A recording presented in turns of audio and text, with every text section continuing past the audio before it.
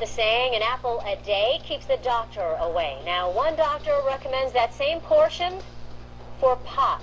It certainly got our attention. We sent Sabrina Rodriguez out to see if this doc is for real and what he says the health benefits are of taking a daily dose.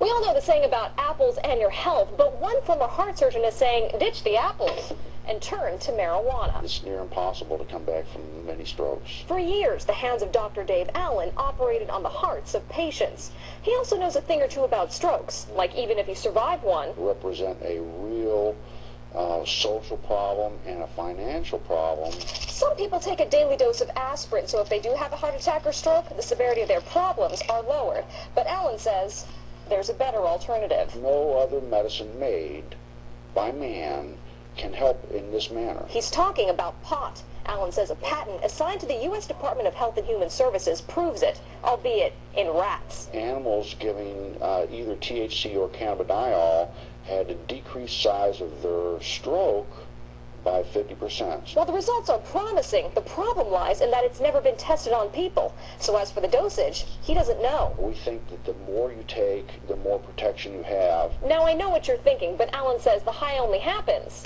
when you light up. You just eat raw cannabis, it will have great medicinal effect and won't get you high at all. When you dry the plant out or heat it, it becomes psychoactive. That also means no edibles like brownies or cookies. So his prescription is eat a bud a day. It will keep the stroke away. Allen hopes there will be human clinical trials, and it has to be pointed out that he doesn't do heart surgery anymore. And as a medical marijuana advocate, he now does evaluations and writes prescriptions for pot.